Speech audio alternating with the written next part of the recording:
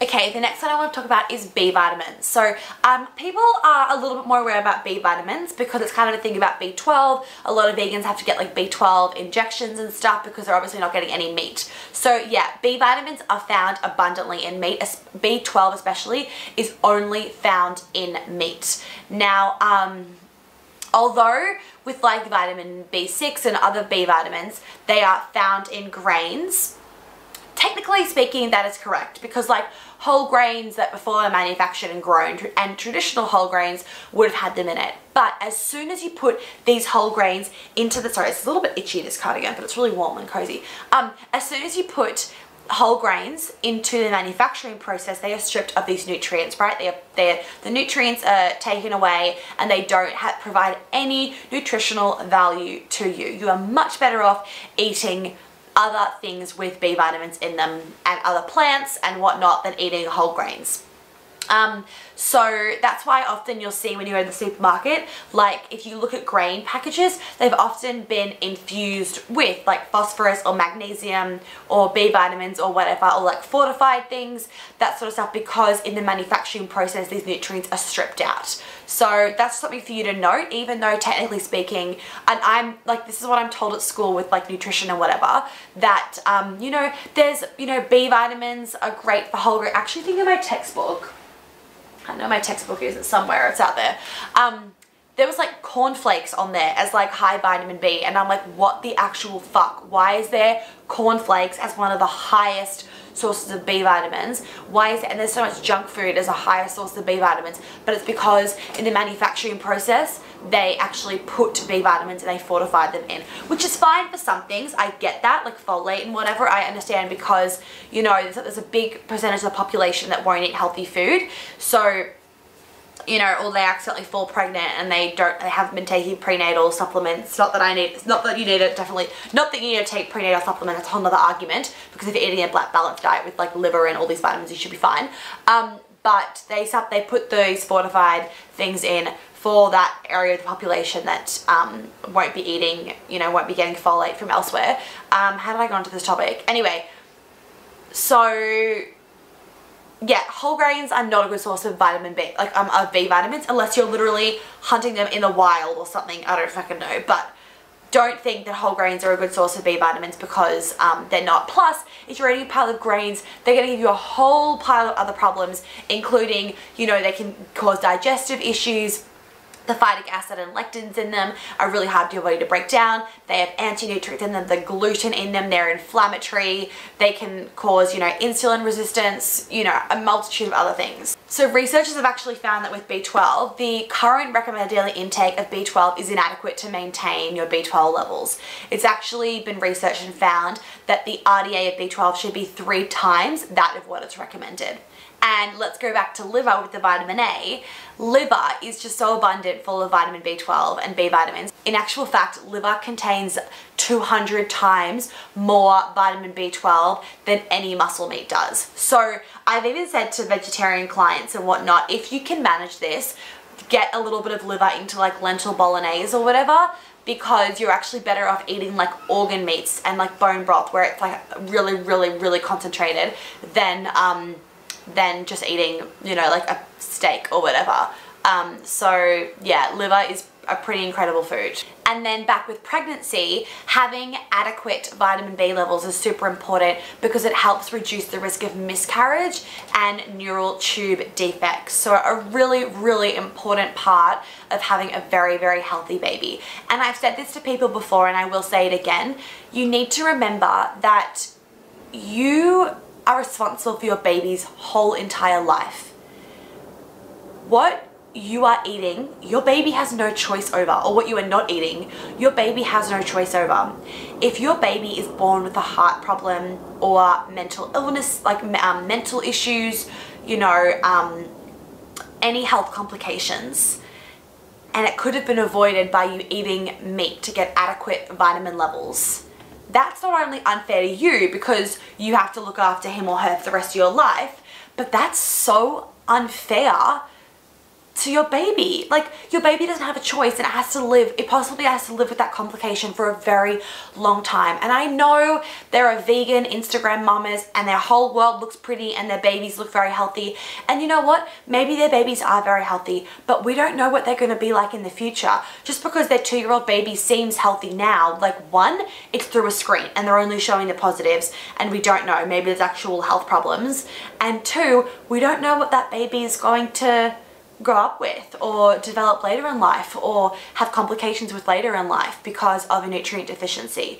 So I'm just urging you to think about this from your baby's perspective and the fact that it has no say in what you're eating, but also because, you know, it's 9 months or maybe 2 years, because you'd want to be eating like this before you conceive and then a bit after as well to help for breastfeeding. You'd want to be eating like this, but just think about it, please, because I just really care about babies. Okay. Liver is really, really high in folate and B12, which is really important for your health, the baby's health and development, but also for your baby's brain development and red blood cell count. Really, really important.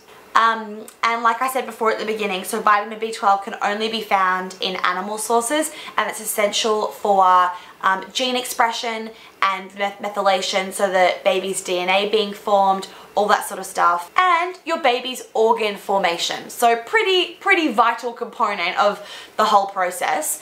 And I think it's about, let me check, yeah, 62% of vegetarian women are deficient in vitamin B12, and so I can only imagine it would be higher for vegans, but 62% of vegetarian women are deficient in B12. And let's remember that animal sources, most bioavailable source, your body can recognize it. Supplements, they're not in balance with other vitamins, all that jazz that I've already said before. The next bit I want to go on to is K vitamins. So K2 vitamins are abundantly found in full fat dairy products and essential for your bones. So when you are pregnant, your baby will essentially borrow from your stores. So if your bones aren't A-OK and 100%, well, your baby's just gonna strip whatever you've got left, and that's why maternal osteoporosis is like a real thing, because your babies will actually take from what you've got.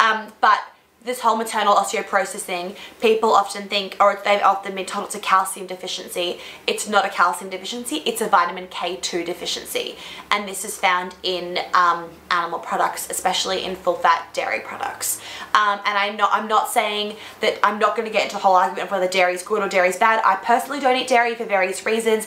I know people that can eat dairy and they can tolerate it, fantastic. Full fat dairy is always the way to go, because it has more of the enzymes for you to actually be able to break it down. You know, cow's dairy is the inflammatory, the A1 casein, but if it's been fermented, and a lot of women, it's better, and a lot of women actually find that when they are pregnant, they can tolerate dairy, and even when they're not pregnant, they're totally dairy intolerant, but being pregnant, they can totally tolerate it. So that's just something to note as well when you do become pregnant. Okay, let's talk about saturated fat. This is one of my favorite things to talk about in terms of food, because I just love it when I'm studying and researching or fucking hearing about something and saturated fat is bad. I'm like, guys, have we not established the saturated fat is not bad for us? It is so good for us. It's been around since we've been around. It's not a problem. Saturated fat is very good for you. It's not going to clog your arteries. It's not going to give you heart disease. It's not going to kill you. It's really good for you. Like I said at the beginning, this would have been the first part, common sense. We have been eating animals for as long as we've been here. Animals have fat. We are still here. They don't clog our arteries. We were eating the animal fat. In fact, fun fact for you, in prime hunting, in like the peak hunting seasons, we would hunt for the fattest animals, just eat the fat and leave the muscle to another animal to eat, because that was like the not good part of the animal. We knew that the fat was the most nutrient dense. So, all right, saturated fat. So, Dr. Weston A. Price, if you don't know him, Google him, he's amazing, he's done a lot of research. In traditional cultures, women or couples that were trying to conceive would be given certain fertility foods, and these were a lot of saturated fat, butter, organ meats, fish, that sort of thing. And then he also went on to find that with the traditional cultures that are still around today, their diet, 55 to 65% of their diet is made up of animal foods, and this totally echoes the findings of Weston A. Price, and his findings that of all of the indigenous cultures and populations in the world, not one survived with a solely plant-based diet. Not one. And he studied for a very, very long time across every continent, every country. Not one indigenous culture, population, whatever, has a solely plant-based diet. So that's a little bit about saturated fat. All right, now I'm going to get on to choline and glycine. So research has shown that choline positively affects your baby's hippocampus and the development of your baby. It is actually estimated that 94% of women are deficient in choline. 94% of women are deficient in choline. Hell, I'm probably deficient in, actually, I make a conscious effort to eat a lot of choline, but 94% of women are deficient in choline. So you are probably deficient in choline, and it's so essential for a healthy pregnancy. Liver, good old liver, and egg yolks are the two foods that have the most amount of choline, and having just 2 eggs a day nearly meets half of a pregnant woman's recommended daily intake for that day of choline. So eggs are a really great source. If you can't do the liver yet, then definitely go for the eggs, but liver is amazing for choline. Like vitamin B12, choline and glycine, which I'll talk about in a second, are essential for your baby's DNA expression, for methylation, and for gene expression. So it's just not something to skimp out on. And once again, choline is something that is found in animal foods. It is not found abundantly in plant foods. It's found from like chicken skin and bone broth and all that sort of good stuff that you're not going to get with a vegan diet. Research has also found that choline intakes that exceed the RDA have been linked to positive mental health outcomes for the development of babies. So that is choline. A whole pile of good shit as well. And chicken skin's delicious. So anyway, okay, the next thing I'm going to talk about is glycine. So this is the second last one I'm going to talk about, okay? So glycine along with choline are conditionally essential for pregnancy, meaning that you have to increase your intakes of it in pregnancy and your body will not make enough of it. So you need to be getting it from an external source is what that means.